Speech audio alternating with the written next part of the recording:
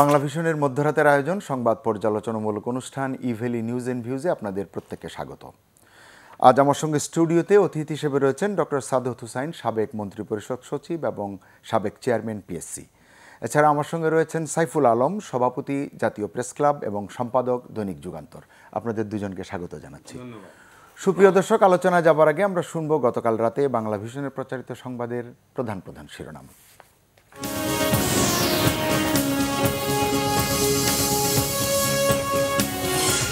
শিশুদের সন্ত্রাস, জঙ্গিবাদ ও মাদক মুক্ত রাখতে পারে খেলাধুলা, বলেছেন প্রধানমন্ত্রী।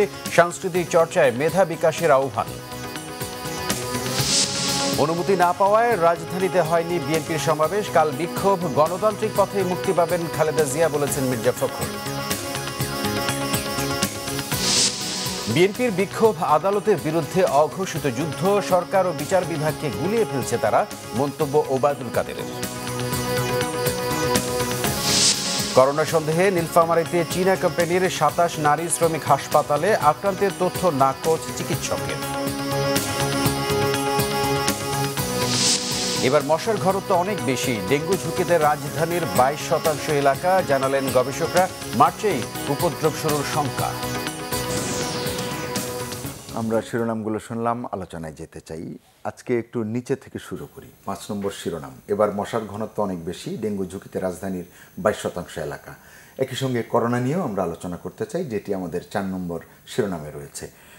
আপনি জানেন যে গত বছর ডেঙ্গু নিয়ে আমরা কত ভয়াবহ পরিস্থিতি মোকাবিলা করছি। রাষ্ট্রীয় পর্যায়েও অনেক সময় অসহায়ত্বের কথা আমরা দেখেছি।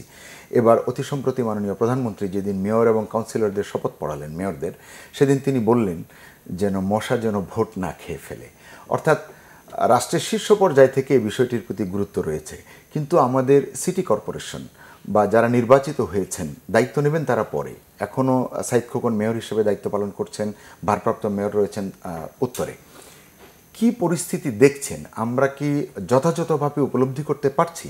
কিউলেক্স মশা, যেটি সাধারণত আপনার ডেঙ্গুর জন্য ঝুঁকিপূর্ণ নয়, সেটির আক্রমণও ভয়াবহ। শুধু ঢাকা নয়, দেশের বিভিন্ন জায়গায় গণমাধ্যমের পাতায় চোখ রাখলেই আমরা দেখতে পাই যে মশার যন্ত্রণায় অতিষ্ঠ সাধারণ মানুষ। আমরা কি বিষয়টি বুঝতে পারছি? আমরা বলতে যারা সংশ্লিষ্ট স্টেক হোল্ডার আছেন, যাদের এটি নিয়ে কাজ করবার কথা। না, আমার মনে হয় আমরা বুঝতে পারছি। একদম না বুঝলে প্রধানমন্ত্রী পর্যন্ত এই কথা বলবেন কেন?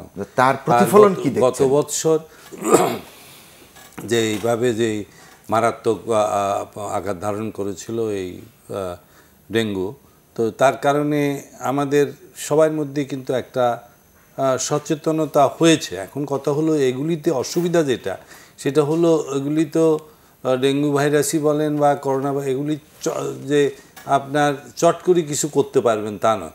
তবে এইবার যেহেতু এখনও তো বৃষ্টি শুরু হয়নি, ডেঙ্গুর সমস্যাটা শুরু হবে বৃষ্টি হলে, তো আগের থেকে কিন্তু মোটামুটি একটা সচেতনতা রয়েছে যে ডেঙ্গু হইতে পারে এবং ডেঙ্গুর জন্য ব্যবস্থা নিতে হবে। এই ব্যাপারে গত বছর ক্যালকাটার সাথে যখন যোগাযোগ করেছিল আমাদের উত্তরের মেয়র, তখন তারা ওই বলেছিল যে এটা একটা সমস্যা যেটা সারা বছর সাংবৎসরিক সমস্যা এবং সাংবৎসরিক প্রতিকারের ব্যবস্থা করতে হবে। যে সেটি দৃশ্যমান কিনা আসলে এটা বলা মুশকিল। এখন কোনটা দৃশ্যমান, আমি আমাদের এলাকার দিকে দেখি, দৃশ্যমান বলতে মশা মারছে কিনা সেটি দেখলাম না, মশা মরছে কিনা আমি দেখি যে ওষুধ ছিটায়। এখন কোন ওষুধ ছিটায়, কোন মারা যায়, সেইটা বোঝার মতো আসলে অত কিছুটা তো টেকনিক্যাল নলেজ লাগে, কিছুটা গিয়ে দেখতে হয়, সাথে থাকতে হয়। সেরকম মশার প্রকোপ কেমন দেখছেন? মশার প্রকোপ আছে। এখন কোন মশা এটা বোঝা মুশকিল। মশার প্রকোপ আসে যদি কোনো অ্যারোসল বা কয়েল যদি আপনি ব্যবহার না করেন, তাহলে কানের পাশে ভোঁ ভোঁ করতে থাকে। আর এগুলি মশাগুলির অসুবিধা হলো এগুলি কানের পাশে, আপনার বোঁবোটা কানের পাশেই করে, একটু দূরে কর কোনো ক্ষতি নাই, কিন্তু কানের পাশে করে। একটা বুদ্ধি অনেক সময় করে দেয়, অডোমসটা আপনি কানের পাশে লাগাই দিলে অন্তত ভোঁ ভোঁ শব্দটা কম শোনে। তবে আসলে আমার যেটা যে যে কোনো প্রবলেম আলটিমেটলি বেটার রিজলভ হয় যখন গভর্নমেন্টাল কম্প্যাক্ট সৃষ্টি হয়ে এর বিপক্ষে কাজ করে। আমি উদাহরণস্বরূপ অনেকগুলি করতে পারি, যেমন এই যে প্রশ্ন আউট হওয়া। প্রশ্ন আউট হওয়া কিন্তু এডুকেশন সেক্রেটারি হাইকোর্টে গিয়ে বলছিল যে আমাদের পক্ষে সম্ভব না, সে এরকম বলেছিল। কিন্তু তারপরে যখন সরকার, যেটাকে আমরা গভর্নমেন্টাল কম্প্যাক্ট বলি, কনসার্ন সবগুলি ডিভিশন মিনিস্ট্রিকে নিয়ে যখন কাজ শুরু করলো, তখন কিন্তু এটা অনেক কমে গেছে। অ্যাসিড সন্ত্রাসের সময় যখন এভাবে গভর্নমেন্টাল কম্প্যাক্ট করে সবাই মিলে কাজ শুরু করলো, কিছুটা কমে। তো মশার ব্যাপারেও আমার ধারণা আলটিমেটলি যেটা করতে হবে, একটা গভর্নমেন্টাল কম্প্যাক্ট সৃষ্টি করতে হবে। অল কনসার্ন, এটার পিছনে সরকারি, বেসরকারি, সিভিল সোসাইটি, স্থানীয় সরকারের লোকজন সবাই মিলে কাজ করলে হয়তো ডেঙ্গু একেবারে মূলোৎপাটন হবে না, কিন্তু সমস্যা অনেকটা নিরসন হবে। জি সাইফুল ভাই, আপনি কিভাবে দেখছেন এই যে কম্প্যাক্ট, যে সমন্বিত কোনো প্রচেষ্টা? মশার উপদ্রব আমরা আজকেও দেখছি, আমার সামনে একটি কাগজ আছে, মশার উপদ্রবে ডেঙ্গুর সংখ্যা।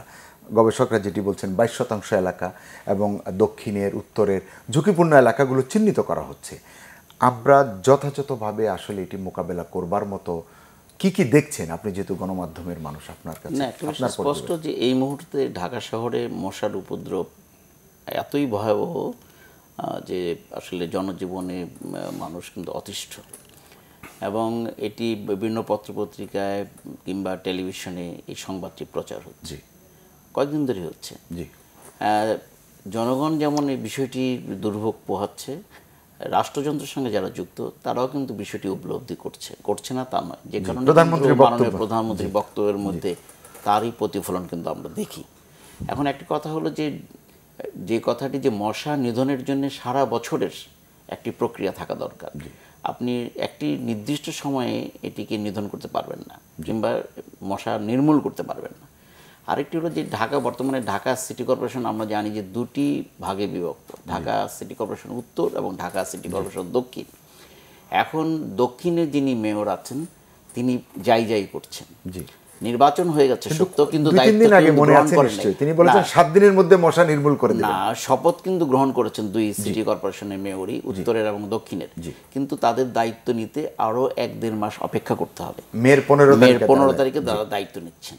তো এই মুহূর্তে ঢাকা দক্ষিণের মেয়র যাই করছে, উত্তরের মেয়র নির্বাচিত হয়েও কিন্তু ঠিক সঠিকভাবে তার সমস্ত কার্যক্রম পরিচালনা করছেন এটি বলা যাবে না। যে কারণে আমরা দেখছি যে মশা নিধনের ক্ষেত্রে নাগরিকদের পক্ষ থেকে যখন বারবার বলা হচ্ছে যে ভয়াবহ মশা দ্বারা আমরা আক্রান্ত, তখন কিন্তু আমরা কার্যকর উদ্যোগটা দেখছি না। আরেকটি বিষয় হলো যে দুটি সিটি কর্পোরেশনেই মশার ওষুধ বলে আমরা যেটি বলছি, আসলে মশার ওষুধের এটি আসলে কীটপতঙ্গ যারা নিধন করেন, কীটপতঙ্গ বিশারদদের কিন্তু সিটি কর্পোরেশনে কোনো আগে, গত বছরের আগে যখন আমরা ডেঙ্গুতে আক্রান্ত হলাম, তখন আমরা প্রথম আমাদের উপলব্ধি করতে হলো যে সিটি কর্পোরেশনে কীটপতঙ্গ বিশারদ বলে কোনো পদ নাই। তখন তড়িঘড়ি করে ঢাকা উত্তরের সিটি কর্পোরেশনের মেয়র কিন্তু একটি বিভাগ খুলেছে যারা কীটপতঙ্গ নিয়ে গবেষণা করে কিংবা কথাবার্তা বলে কিংবা তাদের নিধনের জন্য কি ওষুধ লাগবে সেটি নির্ধারণ করে। তো সেক্ষেত্রেও কিন্তু একটা আমাদের ঘাটতি ছিল, যে কারণে আমাদের কিন্তু আপনি জানেন যে কলকাতা সিটি কর্পোরেশনের দ্বারস্থ হতে হয়েছিল। যাই হোক, যেভাবেই হোক আমরা গত বছর কিন্তু ডেঙ্গু এমনভাবে আক্রান্ত হয়েছিল যে এটি একটি ঢাকা শহরে একটি আতঙ্কের জায়গা তৈরি করেছিল, একটা উদ্বেগের জায়গা তৈরি করেছিল ডেঙ্গু। মানে নাম শুনলেই কিন্তু আমরা ভয় পাচ্ছিলাম। তো সেই পরিস্থিতির সৃষ্টি হচ্ছিল। এখন যেই মশার ডেঙ্গু মানে রোগটি ছড়ায় কিংবা কামড় দিলে, সেই মশা নিধনের জন্য অনেকগুলো ব্যবস্থা দরকার, যেটি বললেন যে হ্যাঁ, চমৎকারভাবে বললেন যে হ্যাঁ, এটা সমন্বিত উদ্যোগের দরকার। সেক্ষেত্রে সকল সংস্থা, স্টেক হোল্ডার যেমন থাকবে, এক্ষেত্রে নাগরিকদের সচেতনতার একটা বিশাল ব্যাপার আছে। কারণ আমরা যারা নতুন বাড়ি নির্মাণ করি তারা সেই সব এমন মানে জলাধার করে রাখি যেখানে কিন্তু অ্যাডিস মশা ডিম বংশ বিস্তার করে। আমরা ডাবের খোসা থেকে শুরু করে ফুলের টব বা ছাদে বাগান ইত্যাদি অনেক কিছু করি। এমন না যে ছাদে বাগানের একটি মাত্র কারণেই এটি সম্প্রসারিত হয় কিংবা বিস্তার লাভ করে, তা কিন্তু নয়, অনেকগুলো কারণ রয়েছে। ড্রেনটা পরিষ্কার করা, নর্দমা পরিষ্কার করা। ঢাকা শহরের বর্ষা আসলে জলাবদ্ধতা একটা বড় সমস্যা, কিন্তু অনেক জায়গায় জল অনেক দিন জলাবদ্ধ হয়ে থাকে অনেক জায়গা। তো সেই জায়গাটা যদি আমরা নিরসন করতে না পারি, পানি যদি নেমে যেতে আমরা ব্যবস্থা করতে না পারি, আমরা যদি ফুলের মানে যেখানে যেখানে পানি জমে থাকে সেই জায়গাগুলো মানে নিজের আঙিনাটা ঠিক করতে না পারি, সরকারের পক্ষে কিংবা সিটি কর্পোরেশনের পক্ষে সব কিছু করে দেবে এটাও কিন্তু বলা যায় না। সেক্ষেত্রে নাগরিকদেরও একটা সচেতনতার দরকার আছে। আপনি লক্ষ্য করবেন যে আমাদের দেশে যেটি বলেছে যে হ্যাঁ, আমাদের দেশে যখনই সমন্বিত কোনো উদ্যোগ আমরা গ্রহণ করেছি তখনই কিন্তু সেটা আমরা দেখেছি সফল হয়েছে। সেটি অনেকগুলো উদাহরণ দিয়েছেন। এর বাইরে আপনি দেখেন নকলের বিরুদ্ধে যে অভিযান, সেটিও কিন্তু আমরা স্বতঃস্ফূর্তভাবে মোকাবেলা করেছি। আপনি সন্ত্রাসের বিরুদ্ধে, সেটিও কিন্তু আমরা জানি যে সন্ত্রাস কিন্তু মাথাচাড়া দিতে পারে নাই। আইনশৃঙ্খলা রক্ষাকারী বাহিনী যেমন সজাগ ছিল, দেশের মানুষও কিন্তু সন্ত্রাসকে কোনোভাবেই কোনো একজন নাগরিক গ্রহণ করে নাই। প্রতিটি মানুষ শান্তিপ্রিয় মানুষ।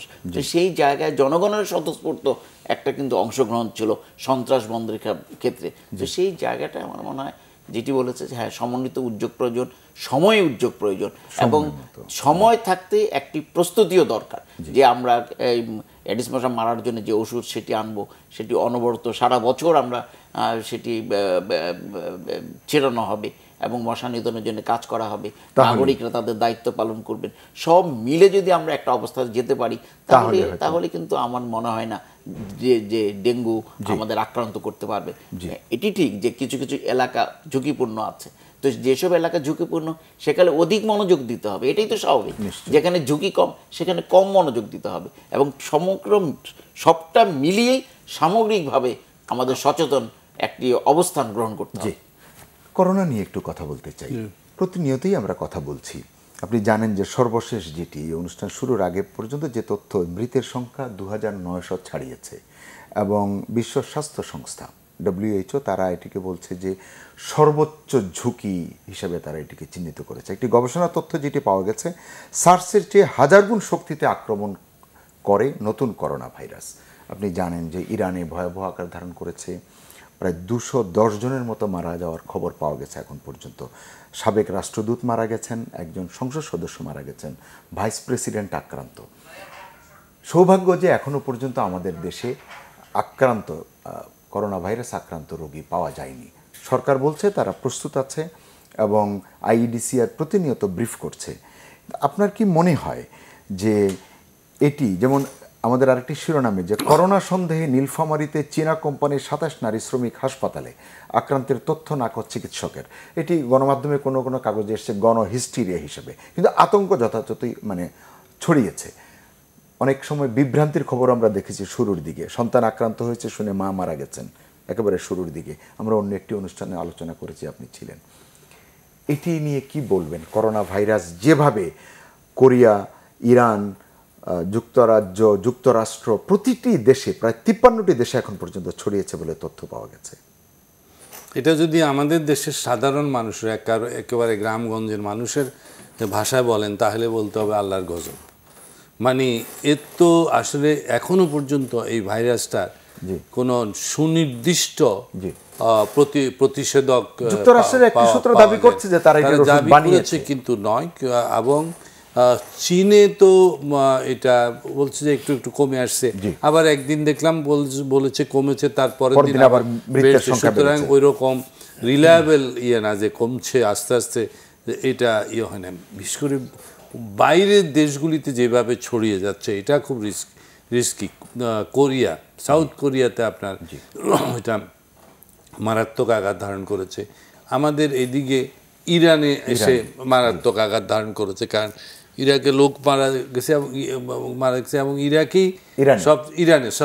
ইরানে আপনার হাই প্রোফাইল লোকজন এফেক্টেড হয়েছে, অন্য দেশের ভাইস প্রেসিডেন্ট তো আমাদের এখানে অবশ্য জানি না এই ধরনের কোনো রোগী হয়েছে কিনা এখনো পর্যন্ত। পত্রপত্রিকাতে চট করে 2-1 নাম এসছে, হাই প্রোফাইল লোকেরও এসছে। তবে আলটিমেটলি আমাদের একটা সুবিধা আছে যে আমাদের হসপিটালগুলি সেরকম ভীতিকর সংবাদ দেয় না, তারা সংবাদ ম্যানেজমেন্টে অনেক ভালো।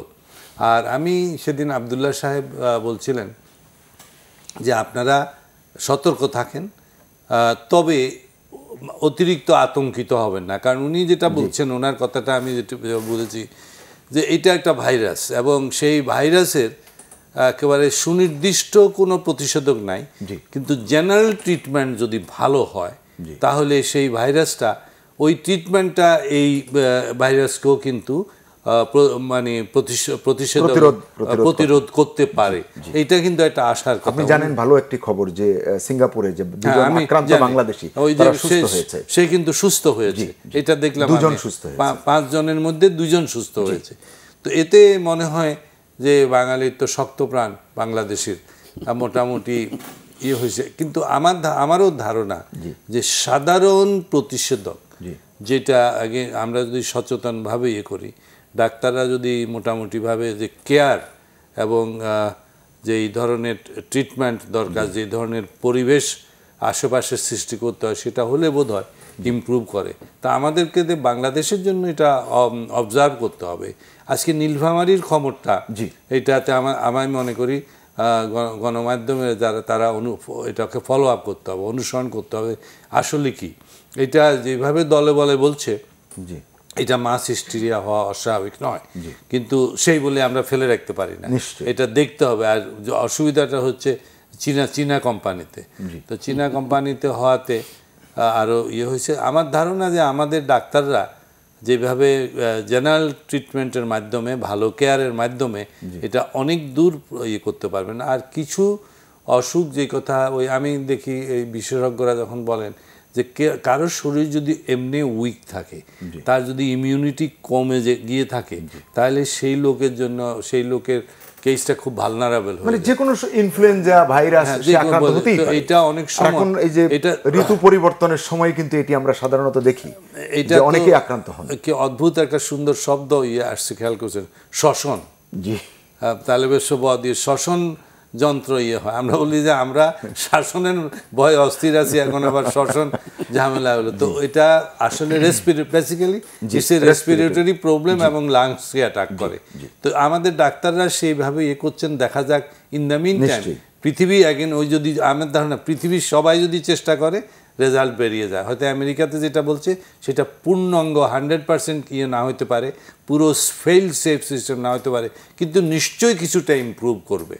জি সামিল ভাই, এই যে আমি 53টি দেশের কথা বলেছিলাম, বিশ্ব স্বাস্থ্য সংস্থা যেটি বলেছে 59 দেশে করোনা ভাইরাস ছড়িয়েছে। জি, 59টির কথা তারা বলেছেন। যে কেয়ারের কথা বললেন, আমাদের দেশে এখন পর্যন্ত যে তথ্য আইডিসিআর দিচ্ছে, তাতে আমরা একটা স্বস্তির জায়গায় আছি, কিন্তু শঙ্কা রয়েছে। তারপরেও খোদা না করুন যদি আক্রান্ত কাউকে পাওয়া যায়, আমরা সেটা কতটা ব্যবস্থাপনার আওতায় আনতে পারবো? আপনার অভিজ্ঞতা কি বলে? আপনি প্রচুর সংবাদ আপনার হাত দিয়ে ছাপা হয়, আপনার প্রতিনিধিরা পাঠাচ্ছেন দেশে বিদেশে সব জায়গা থেকে, আপনার অভিজ্ঞতা কি বলে? একটা বিষয় প্রথমেই আমি বলি, সেটা হলো যে ভাইরাস কিংবা অসুখ যেটি আমরা বলি সাধারণ কথায়, এটি কিন্তু আসলে কোনো সীমান্ত নাই, এটির কোনো ধর্ম নাই, কিংবা এটি উচ্চ শ্রেণী কিংবা নিম্ন শ্রেণী অথবা মধ্য শ্রেণী, এটি বাদ বিচার করে কিন্তু আক্রমণ করে না। যে কারণে আপনার সরকার প্রধানও আক্রান্ত হতে পারে, মন্ত্রীও আক্রান্ত হতে পারে, পার্লামেন্ট সদস্য আক্রান্ত হতে পারে, একেবারে সাধারণ মানুষ আক্রান্ত হতে পারে। এবং যেহেতু এটির কোনো সীমান্ত নাই, যে কারণে আপনি লক্ষ্য করবেন যে এখন প্রথমে শুরু হয়েছিল চীনে, আমরা শুনলাম যে চীনে এটি একটা নতুন জিনিস, আক্রান্ত শুরু হয়েছে মানুষ। এখন দেশে, বিশ্বের প্রায় 60টি দেশে কম বেশি আক্রান্ত হয়েছে মানুষ। আরেকটি বিষয় আমি অনেক সময় ভাবি, সেটা হলো যে একসময় আমরা কলেরার কথা শুনেছিলাম, যে কলেরা হচ্ছে মানুষ গ্রামের পর গ্রাম ছাপ হয়েছে। আপনি তারপর দেখবেন ম্যালেরিয়া, একটা সময় ম্যালেরিয়া আসলো, একটা সময় আর্সেনিক আসলো, একটা সময় এইডস। সারা বিশ্ব এইডসের নামে crore crore million million dollar আপনার ব্যয় করতে হয়েছে, যে না হলে বিশ্বের অর্ধেক লোক এইডসে মরে যাবে। তারপরে সার্স যেটা হলো, তো এগুলো একটার পর একটা কিন্তু আসে, পর্যায়ক্রমে আপনি আসতেছে। আরেকটা হলো যে আপনার জীববৈচিত্র্য, যেটি আমাদের বৈশ্বিক উষ্ণতার কারণে কিন্তু অনেক কিছুর পরিবর্তন ঘটে গেছে, এবং সময়ে সময়ে এক একটি রোগ পৃথিবীতে কিন্তু আমরা দেখছি।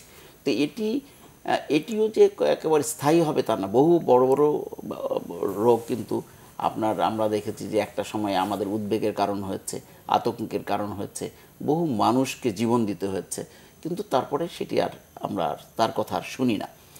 এখন করোনা ভাইরাসের ব্যাপারে আপনি 1 লক্ষের উপর লোক কিন্তু আক্রান্ত হয়েছে, 1 লক্ষের উপর হবে।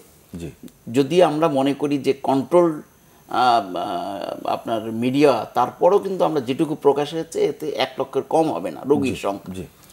সেখানে মৃতের সংখ্যা 3000, বাদ বাকি তো অনেকেই সুস্থ হয়ে গেছে, হাসপাতাল ত্যাগ করেছে। তো এটিও তো সত্য।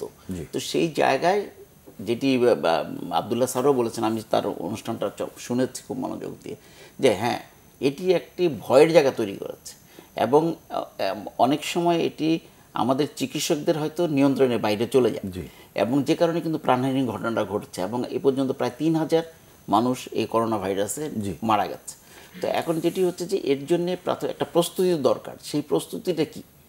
সারা বিশ্বে এখনও যেহেতু আপনার এটার কোনো ওষুধ আমরা বের করতে পারি নাই, সেই কারণে এখন অন্যরকম প্রস্তুতিটা আমাদের নেওয়া দরকার। কারণ রোগটা কিভাবে ছড়ায় সেটা আমাদের এখন জানার মধ্যে সচেতনতার জায়গা। বাংলাদেশে আমরা লক্ষ্য করেছি যে যথেষ্ট সতর্কতামূলক ব্যবস্থা কিন্তু প্রথম থেকে নেওয়া হচ্ছে। বাংলাদেশ, আমাদের মনে রাখতে হবে যে একটি ঘন বসতিপূর্ণ দেশ, এখানে যদি এই রোগ কাউকে আক্রমণ করে তাহলে কিন্তু এটা দ্রুত ছড়িয়ে যাওয়ার একটা আশঙ্কা কিন্তু থাকেই, যে আমাদের সেই জায়গাটা কিন্তু আমরা দারুণভাবে ঝুঁকির মধ্যে আছি। এটা সত্য কথা যে আমাদের এখানে যদি 5টা 10টা রোগী এরকম পাওয়া যায় তাহলে এটা ছড়িয়ে পড়ার কিন্তু আশঙ্কা থাকে।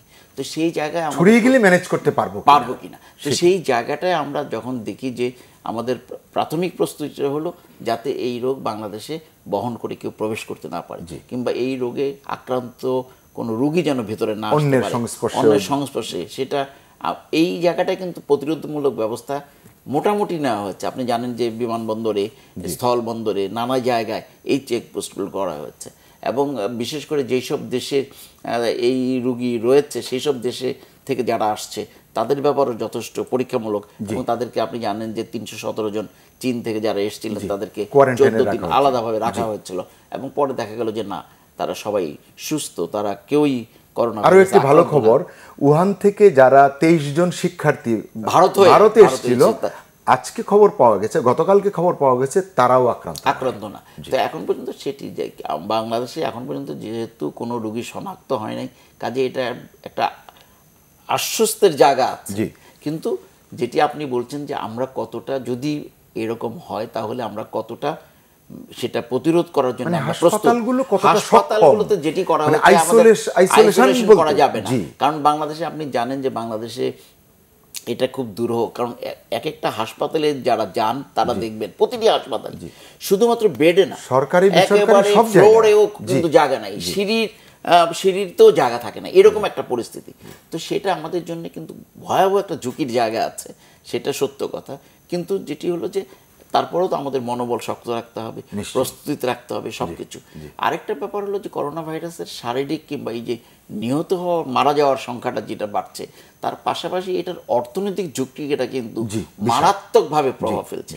এবং যেটি আমরা শুনতে পাচ্ছি সেটা হলো যে 2008 সালের যে ভয়াবহ একটি মন্দা কিন্তু আমাদের জন্য অপেক্ষা করছে। এবং আপনি লক্ষ্য করেন গত 1 সপ্তাহে কয়েক বিলিয়ন ডলার আপনার শেয়ার বাজারে ধস নেমেছে পুরো বিশ্বে, এবং বাংলাদেশের শেয়ার বাজারেও কিন্তু গত সপ্তাহে আপনি দেখেন ধারাবাহিকভাবে কিন্তু পড়েছে। এটি কি ওটির সঙ্গে মেলাবেন কিনা বাংলাদেশের শেয়ার বাজার? অবশ্যই এটা এফেক্ট আছে, অবশ্যই। আপনি এই অবশ্যই অর্থনীতি তো একটা ধাঁচে চলে, অর্থনীতি কিন্তু সারা বিশ্বে একটা ধাঁচে চলে, এখানে আলাদাভাবে কিছু করা।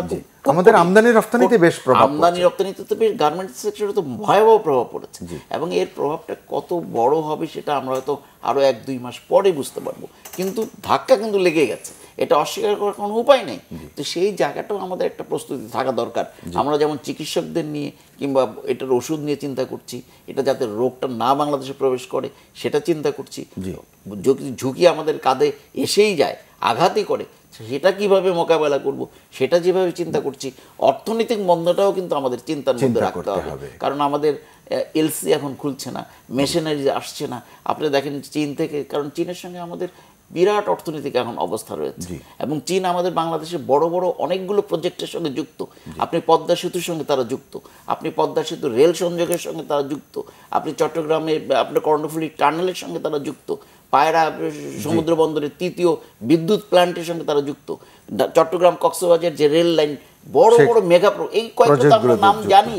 তো সেই ক্ষেত্রে এটা তো বাধাগ্রস্ত হবে, এটা তো বিলম্বিত হয়ে যাবে, সেটাও কিন্তু আমাদের একটা চিন্তার মধ্যে রাখা দরকার। জি নিশ্চয়ই, সেটি নিয়েও। আচ্ছা, আমরা যেহেতু মানে সামাজিক ইস্যু বলতে পারি, এগুলোকে নিয়ে কথা বলছি, আরেকটা বিষয় নিয়ে কথা বলতে চাই, শিরোনামে আমার নেই, ছোট করে বিরতিতে যাব, তার আগে দুজনের কাছ থেকে শুনতে, হঠাৎ করে পানি এবং বিদ্যুতের দাম যে বাড়লো, এটি সাধারণ মানুষের জীবনে কতটা প্রভাব ফেলবে? সাদামাটা উত্তর তো আমরা বলতেই পারি যে স্বল্প আয়ের লোক, সীমিত আয়ের মানুষরা খুব হিমশিম খাবেন তাদের, কিন্তু আমাদের আওয়ামী লীগের সাধারণ সম্পাদক এবং সেতুমন্ত্রী তিনি বলেছেন সাময়িক সমস্যা সবাইকে মেনে নেওয়ার আহ্বান জানাচ্ছি। আসলে বিদ্যুৎ এবং পানির মূল্য বৃদ্ধি নিয়ে কি বলবেন? এই জনজীবনে যে অভিজ্ঞতা কি হবে? ওনার কথা বোঝা আজকাল মানে খুব কষ্ট হয়ে গেছে। উনি কি বলতে কি মিন করেন, এটা সাময়িক কি তার মানে কি এটা আবার কি দাম কমিয়ে দেওয়া হবে? এই সাময়িক কথাটা কেন বলছেন? কমানোর প্রবণতা কি আমাদের দেশে আছে কিনা? কোনো সময় হয় না এটা। আমি কিন্তু উনি এই কথাটা বললেন কেন যে সাময়িক কোনো এই ধরনের ইউটিলিটি যদি বাড়ায়, আমি তো কোনো সময় কমাইতে শুনি নাই। যদি পৃথিবীতে কোনো জিনিস এই ধরনের কমানো যাইতো তাহলে হলো তেলের দাম কমানোর দরকার ছিল, কারণ তেলের দাম এক সময় $147 পর্যন্ত হয়েছিল, সেটা কমতে কমতে আপনার 49 ডলার, কিন্তু আমাদের কোনো তেলের দাম এখানে পদ্মা বলেন বা অন্যান্য বলেন কেউ কমায় নাই, কারণ অন্যান্য অজুহাত খাড়া করেছে, মূল্য সমন্বয়, কথা হলো কমাবো না, একটা উত্তর বের করতে কতক্ষণ লাগে। তো এইখানে তো এটা কমানোর কোনো কাজে ওনার কথা আসলে আমি ভালো করে এটা বুঝি না যে উনি সাময়িক কেন বলছেন। আর এই যে দাম বাড়ানো বলছেন, এটা তোদের 13 বার বাড়াইছে এই গভর্নমেন্ট আসার পরে ইয়ের দাম, এই কি বলে গ্যাসের দাম না কোনটা, পানির দাম ওইরকম, পানির দামও বেড়েছে, বেশ খানিকটা বেড়েছে। এইটাতে সবচেয়ে বড় হলো যে গভর্নমেন্টের বা পাবলিক সেক্টরের একটা মনোপলি আছে। তো মনোপলি থাকার ফলে যে কোনো সময়ে মনোপলিস্টিক প্রাইস করে দেন এবং অন্যরা সেটা সাফার করে। এখন কেন এটা গভর্নমেন্টেরকে মনোপলি কন্ট্রোল করতে হয় গভর্নমেন্টকে, এবং কম্পিটিটিভনেস যে এইসব আইন কানুন আছে সেখানে মনোপলিকে খুব দৃঢ় হতে কন্ট্রোল করা হয়। আমাদের এখানে উল্টা, যে কোনো রকম যেটা সরকারের আমাকে সামাল দেবে কে, এই যে হলো আমি ভালো করে বুঝতে পারি না যে ওয়াসা দিয়ে যেটা করলো সেটার জন্য যে কোনো গণশুনানি হয়েছে বা কোনো রকম পাবলিক মিডিয়াতে খুব আসছে তাও দেখি না, বলছে বাড়াবে তারপর বাড়িয়ে দিছে, তারপরে এই যে এইবার ইলেকট্রিসিটির দাম আবার বাড়াইলো, আমি তো এটা বুঝলাম কয়েকদিন আগে তো সার্বিকভাবে বেড়েছে এটি। তো এটা হচ্ছে যে আমার মনোপলিস্টিক আছে, আমি যখন ইচ্ছা বাড়াবো, তোমরা পারলে পারো, না পারলে বাদ দাও। বিদ্যুতের আমি আপনাকে বলি আমি নিজে কিভাবে এফেক্টেড। আমার যেখানে এক সময় হয়তো মানে কত 2-3-4 হাজার ছিল, সেটা বাড়তে এটা এখন প্রায় 15-20 হাজার টাকা চলে আসে, এবং 20 হাজার টাকা তো গায়ে লাগে সত্যিকে, যখন আমি বিলটা দেই আমার গায়ে লাগে। তো এখন অন্যদেরও তো নিশ্চয় একই অবস্থা, কাজে এইটাতে যে অসুবিধা হবে কনজিউমারের, যে অসুবিধা হবে ইন্ডাস্ট্রিয়ালিস্টদের, যে অসুবিধা হবে প্রডিউসারদের, এটা আসলে আপনি ঠিকই বলছেন, এটা আলাপ করার মতো না, এটা এক দৃষ্টিতেই সবাই ধরতে পারে, কিন্তু জিনিসই হলো যে এখানে বেড়ে গেছে, এবং কী কারণে বাড়ছে সেটা ওই আমার একজন সিনিয়র কলিগ আমাকে সবসময় বলতেন যে দেখো, যখন কোনো জিনিস ইজ সো অবভিয়াস যে এটা হওয়া উচিত কিন্তু হচ্ছে না, তখন বুঝবা যে এটার পিছনে কোনো গূঢ় কারণ আছে। তো এটাও ভেরি অবভিয়াস যে এগুলি বাড়ানো উচিত না, কিন্তু বাড়ানো হচ্ছে, তাহলে এটার পিছনে অন্য কোনো নেপথ্যে গূঢ় কারণ আছে। এই যে গূঢ় কারণ, এটি নিয়ে ধরেন ক্যাব কাজ করে বা যারা বাম ঘরানার যারা এটি নিয়ে আন্দোলন করেন, বিআরসির সঙ্গে শুনানি করেন, তারা যুক্তি তথ্য উপাত্ত দিয়ে তারা বুঝিয়েছেন সিস্টেম লস কমানো যদি হয়, দুর্নীতি যদি কমানো হয়, দাম বরং আরও কমানোর সুযোগ আছে, তারা তাদের তথ্য দিয়েছেন। আপনার কি মনে হয় গুঁড়ো কারণটি কি? কেন একের পর এক কিছুদিন পরপরই এটি বাড়ছে? একবার গ্যাসের দাম, একবার বিদ্যুতের দাম, যার সর্বগ্রাসী প্রভাব শেষ পর্যন্ত ভোক্তার কাছে পড়বে। ভোক্তাকে তো সবসময় আসলে ভুক্তভোগী হতে হয়। একটা ব্যাপার, ওই যে সাময়িক কথাটা আমার মনে হয় এই জন্যে ব্যবহার করেছেন যে আসলে কষ্টটা তো আমরা মেনে নেই, সহ্য হয়ে যায়, সহা হয়ে যায়। আপনি চিন্তা করেন, পেঁয়াজ কিন্তু আমরা 300 টাকায়, সুখবর আছে পেঁয়াজের দাম কমেছে, আমরা 300 টাকায় খেয়েছি, কিন্তু সেটা কিন্তু অনেকটা সহ হয়ে গেছিল। এইরকম বিদ্যুতের দাম তো যেটা হলো 12 বছরে 13 বার বেড়েছে, তো 12 বছরের 13 বার, এটা তো আমরা সয়ে গেছে। সয়ে যাওয়ার কারণে হয়তো বিষয়টাকে সাময়িক, কারণ কয়েকদিন কষ্ট মনে থাকবে, দুঃখ মনে থাকবে, আমরা কাগজে লিখবো, টেলিভিশনে আলোচনা করব, তারপরে কিন্তু দেখবেন যে এটা আর আলোচনা হচ্ছে না, এবং বেশি দামটাই আমরা দিচ্ছি। চালের মজুদ পর্যাপ্ত, বস্তাপতি 250-300 টাকা দাম বেড়ে গেল কি? আমি এই জায়গাটায় আসতে চাই। আপনি দেখেন যে বিদ্যুতের দাম বাড়লো, ঠিক আছে, বিদ্যুতের দাম বাড়লো, গভর্নমেন্ট টাকাটা পেলো, চালের দাম যে বাড়লো একেবারে সকলের অজান্তে 4 টাকা থেকে 5 টাকা কেজি প্রতি বস্তায় 300 টাকা বেড়ে গেল। তো আপনি কেন বাড়লো? 4-5 দিনের ব্যবধানে চালের মজুদ, খাদ্যের এই সময় প্রায় 17 থেকে 20 লক্ষ টন, এবং আপনার উৎপাদনও খুব ভালো হচ্ছে, আমন অকল্পনীয় উৎপাদন হচ্ছে। তো উৎপাদন ভালো, মজুদ ভালো, বাংলাদেশে কোথাও সরবরাহে কোনো রকম ঘাটতি নাই, প্রতিটি জায়গায় বাংলাদেশের প্রতিটি প্রান্তে যথেষ্ট পরিমাণ সরবরাহ আছে, মজুদ আছে, বাজারে আছে। বলা হচ্ছে মিলাররা কারসাজি করছে। এখন মিলাররা দোষ দিয়ে খুচরো মার্কেট, তাহলে বাজার মনিটরিং কিংবা বাজার ব্যবস্থাপনাটা কোথায় আছে? সরকার এটা নিয়ন্ত্রণ করবে, এটা আমরা বলি না, কিন্তু সরকারের তো বাজার ব্যবস্থাপনার একটা দায়িত্ব আছে। এই দায়িত্বটা এই কারণে যে সরকার তো দেশ পরিচালনা করে, যারা সরকারে থাকেন তারা দেশটা পরিচালনা করেন। দেশটা যখন পরিচালনা করেন তখন দেশের নাগরিকদের দায়িত্ব তো তার। আমি একজন সাধারণ নাগরিক হিসেবে কেন অকারণে, অহেতুক, অনর্থক প্রতি কেজিতে 5 টাকা বেশি দেবো, এটা জানবার একটা অধিকার তো আমার। এবং এই টাকাটা কার পকেটে আসলে শেষ পর্যন্ত যাচ্ছে? কয়েকদিনের জন্য, আপনি কয়েকদিনের জন্য করে এটা কয়েক হাজার কোটি টাকা কিন্তু কিছু অতি মুনাফাখোর লোভী ব্যবসায়ী কিন্তু নিয়ে যাচ্ছে। কিন্তু এদের বিরুদ্ধে সরকার কি করছে? মন্ত্রীরা বিভিন্ন সময় বলছেন, পেঁয়াজের সময় আপনি খেয়াল করবেন যে সুনির্দিষ্টভাবে বলা হয়েছিল যে 15 থেকে 20 জন মানুষ পেঁয়াজ আমদানি করে, যারা আমদানি করে তারাই রপ্তানি করে, ওখান থেকে রপ্তানি করছে, এখান থেকে আমদানি করছে। এই 15 থেকে 20 জন এদেরকে চিহ্নিত করা হয়েছিল, এবং এদের নাম কিন্তু পত্রপত্রিকা ছাপা হয়েছিল। একজনের বিরুদ্ধে কি ব্যবস্থা গ্রহণ করা হচ্ছে? একজন আপনি এই আড়তদার অথবা মজুদদার অথবা এই জাতীয় ব্যবসায়ীকে কি জবাব দিতে হয়েছে? জবাব দিতে হয়নি। ঠিক একই কারণে কিন্তু তারা সাহস পাচ্ছে মাঝে মাঝে কিন্তু চালের দাম এভাবে বাড়িয়ে দিয়ে একটা বাজার থেকে হাজার হাজার কোটি টাকা নিয়ে যাচ্ছে মানুষের পকেট থেকে, সাধারণ মানুষের পকেট থেকে। তো এইটার এই জায়গাটায় আমার মনে হয় সরকারকে দৃষ্টি দেওয়ার খুবই জরুরি। এবং এই যেটি বলা হচ্ছে যে হ্যাঁ আপনি যখন আপনি বিদ্যুতের দাম বাড়াবেন, স্বাভাবিকভাবে এটা পরিবহনের উপর পড়বে, স্বাভাবিকভাবে এটা শিল্প প্রতিষ্ঠানের উপর পড়বে, বাসাবাড়িতে তো পড়বেই। সাধারণ মানুষের তো বেতন এই গত 1 বছরে আর সেইভাবে বাড়ে নাই, গত 2 বছরে বাড়ে নাই সেইভাবে। তো আপনি সেখানে যদি আপনি এটা বিদ্যুৎ উৎপাদনে পড়ে, এটা শিল্প প্রতিষ্ঠানে পড়ে, উৎপাদন খরচ বাড়বে। আপনার উৎপাদন খরচ বাড়লে জিনিসের দাম বাড়বে, পরিবহনে আপনার যেখানে সেখানে বাড়বে।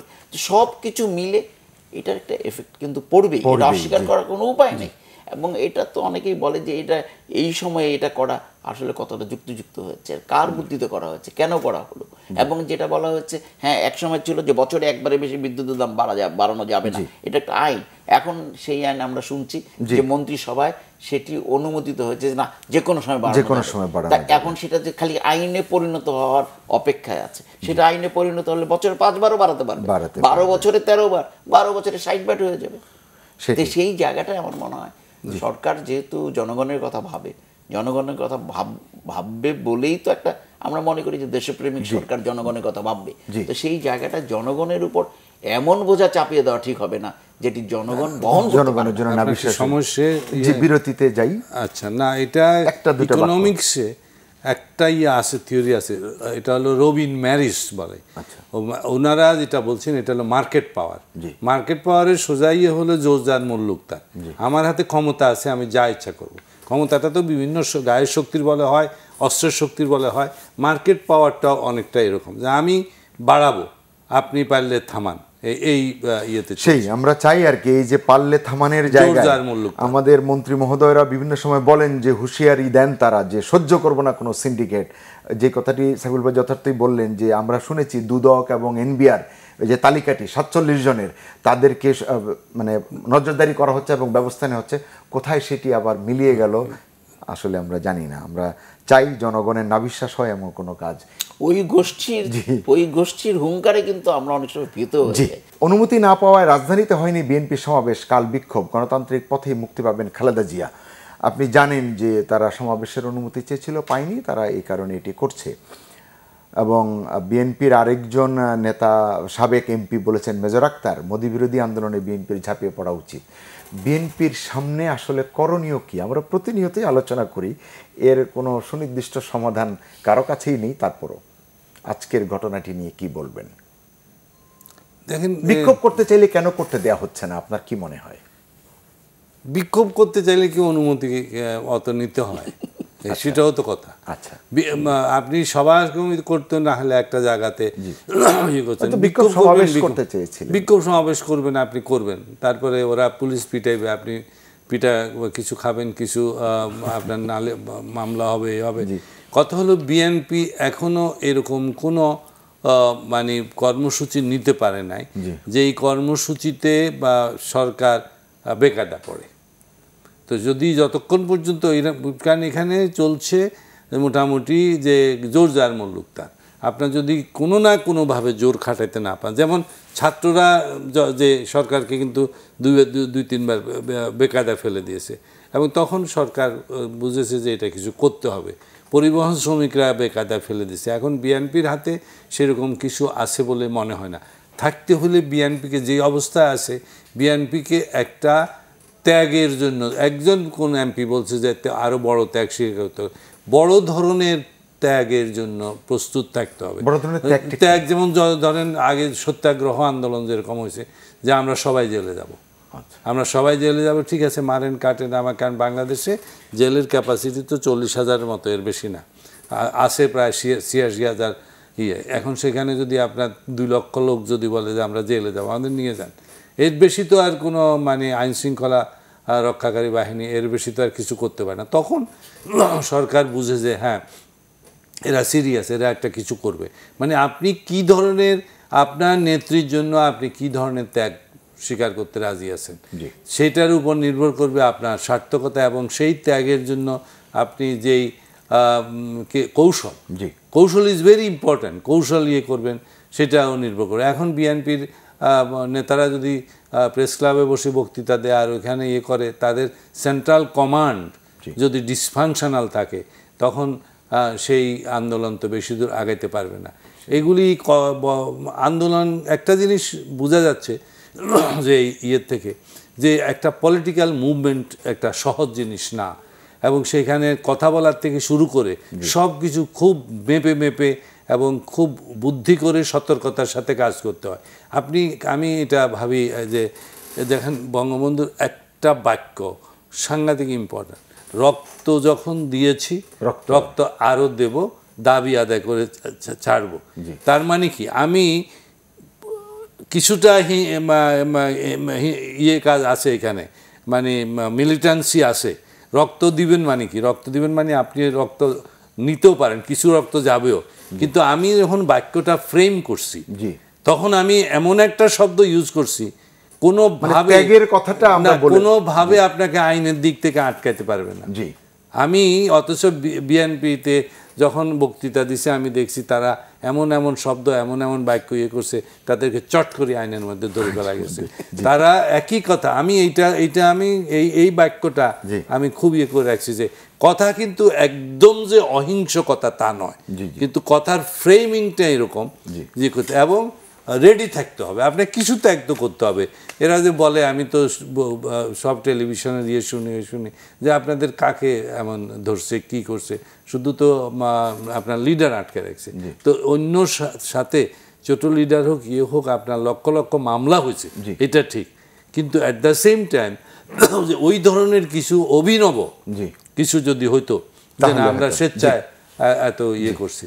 সাবিল ভাই, আপনার কি মনে হয় বিএনপিকে বলা হয় যে তাদের তৃণমূল পর্যায় পর্যন্ত তাদের নেতা নেতা আছে, কর্মী আছে, সংগঠনের একটি ব্যাপ্তি বিস্তৃতি আছে, এমন কি হলো যে বিএনপি একটি সাধারণ তাদের দাবি দেওয়ার আন্দোলনটিও করতে পারে না, যেটি আমরা গতকালকে দেখলাম বিক্ষোভ সমাবেশে তারা করতে পারলো না, আবার রোববার আজকে রাত পোহালে যে দিনটি, রবিবারে তারা বিক্ষোভ করবে ঢাকা মহানগরের থানায় থানায়। এই ধরনের আন্দোলন, এই ধরনের কর্মসূচি কতটা তাদের যে অভীষ্ট লক্ষ্য সেটি পূরণে সহায়তা করতে পারে? বিএনপি আসলে ক্ষমতা থেকে যাওয়ার পর খুব তৃণমূল পর্যায় থেকে একেবারে কেন্দ্রীয় পর্যায় পর্যন্ত সংগঠিত হওয়ার যে, কিন্তু তারা তো কথায় কথায় সরকারের আইন শৃঙ্খলা রক্ষাকারী বাহিনীকে দায়ী করে, প্রক্রিয়ার মধ্য দিয়ে কিন্তু অবস্থানটা গ্রহণ করতে পারে না, যেটা আমার মনে হচ্ছে। প্রথমত তাদের দলের নেত্রীর বা যে কারাগারে গেলেন, সেখানে কিন্তু আপনি দেখবেন বিএনপি প্রথম কিন্তু সেটাকে মেনে নেয় নাই, এবং তারা প্রথম এটাকে মনে করেছে যে না ঠিক আছে, আমরা আইনি লড়াইয়ের মাধ্যমে তাকে মুক্ত করব। আইনি লড়াইটা কিন্তু তারা সম্পন্ন করেছেন দীর্ঘদিনের, এবং আইনি লড়াই সম্পন্ন করার মধ্য দিয়ে কিন্তু সেখানে পরাজয় হয়েছে।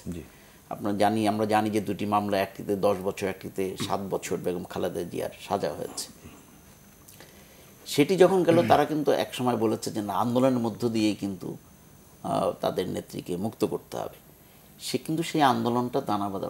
এখন একটা বিষয় হলো, অনেকগুলো ইস্যু কিন্তু বিএনপি পেয়েছে, কিন্তু কোনো ইস্যুই বিএনপি জনগণকে সম্পৃক্ত করতে পারেনি। আমার যেটি মনে হচ্ছে যে বাংলাদেশের জনগণকে কিংবা মাঠের জনগণকে মাঠে নামানো, বিএনপির নেতা কর্মীরা অনেক সময় মাঠে নেমেছে। যেদিন আপনি লক্ষ্য করবেন যে বেগম খালেদা জিয়াকে জেলে নিল, সেদিন কিন্তু অনেক আমরা লক্ষ্য করেছি যে না, তারা মাঠে আছে। আবার হঠাৎ করে কিছুদিন আগে হাইকোর্টের সামনেও কিন্তু আমরা লক্ষ্য করেছি যে হঠাৎ করে একটা দমকা হওয়ার মতো যেন বিএনপি হয়েছে।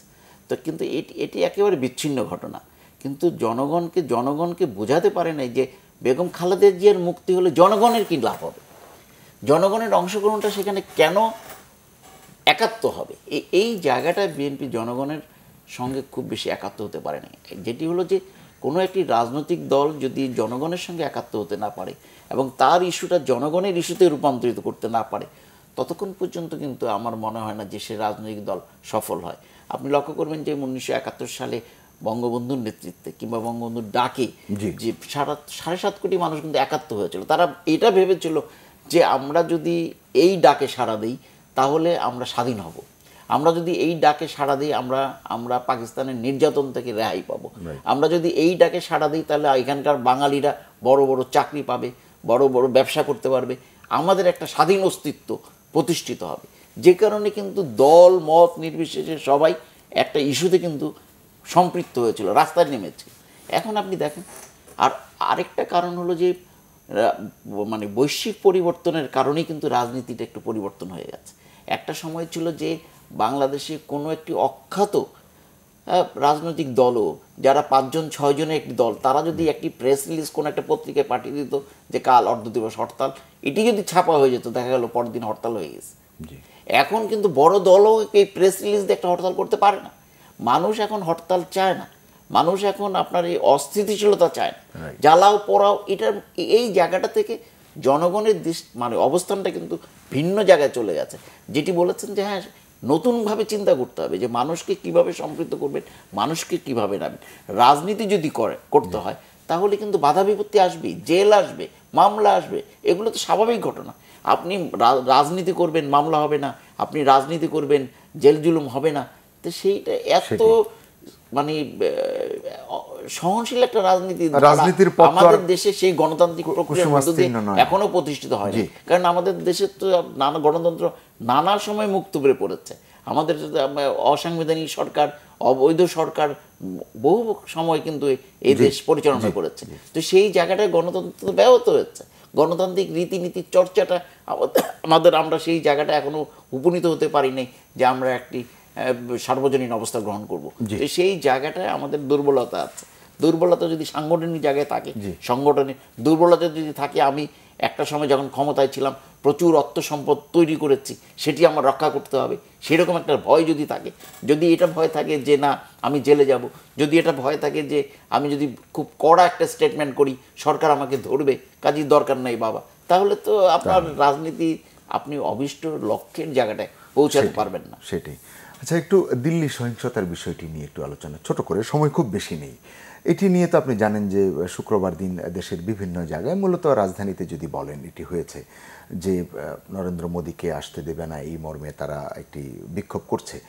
কিন্তু ওবায়দুল কাদের বলেছেন, গত 2-3 দিন ধরেই বলছেন যে বন্ধু ভারতকে বাদ দিয়ে মুজিববর্ষ উদযাপন করতে পারি না। এটি আসলে কতটা সমীচীন যে আমরা একজনকে আমরা দাওয়াত করেছি, তাকে এখন তার দেশের একটি ঘটনার কারণে মুসলিমদেরকে আক্রমণ করা হয়েছে, বা তার যে দিল্লি সহিংসতার কারণে, দাঙ্গা বলুন যাই বলুন, এটির কারণে আমরা এই দিকে যেতে পারি। এটি আমাদের বাংলাদেশ একটি অতিথি পরায়ণ দেশের জন্য এটি কতটা এক্স্যাক্ট বাক্য যেটা বলে, এক্স্যাক্ট শব্দ ইয়ে করে, এগুলি ওয়ার্ড বাই ওয়ার্ড বিশ্লেষণ করে বা ডাইসেক্ট করে দেখতে হয়। ওবায়দুল কাদের কি এই কথা বলছে যে মুজিববর্ষ আমরা পালন করতে পারি না ইন্ডিয়াকে বাদ দিয়ে, তা বোধহয় না। উনি বলছেন যে আমরা এটা যদি শিরোনামের মধ্যে আমার মনে হয় উনি যদি বলে থাকেন তাহলে ওনার কনস্ট্রাকশনটা, মুজিববর্ষ তো একটা ভিন্ন জিনিস। ইন্ডিয়া ও নো ইন্ডিয়া আপনি মুজিববর্ষ পালন করবেন, ইন্ডিয়াকে ৭১-এর যে কৃতজ্ঞতা সেটির জন্য, তার সাথে তো মুজিববর্ষের গ্লোরিফাই করবার জন্য সেটা হচ্ছে সেকেন্ড ইয়ে, যে আমরা কাকে কাকে ডাকলে আমার ইয়েটা মানে অনেক বেশি সাড়ম্বর হবে, অনেক বেশি ইয়ে হবে, উচ্চ মার্গে উঠবে। কিন্তু মুজিববর্ষ যেভাবে সরকারি দল বা আওয়ামী লীগ যেভাবে চিন্তা করেছে, মুজিববর্ষ একটা স্ট্যান্ড অ্যালোনও তাদের কাছে ইয়ে, কোন দেশ কি বলল কিভাবে আসলো সেটা বড় কথা নয়। তবে অবশ্যই এটাকে যদি আওয়ামী লীগ বা শাসক দল যদি এটাকে মানে হাই ইয়ে করতে চায়, তাহলে তো ইন্ডিয়ার কে ইয়ে করা, অংশীদারিত্ব দেওয়া বা ইন্ডিয়াকে এখন ইন্ডিয়া জিনিসটা হচ্ছে মোদি, একটা জিনিসটা হচ্ছে মোদি আর একটা হচ্ছে ইন্ডিয়া।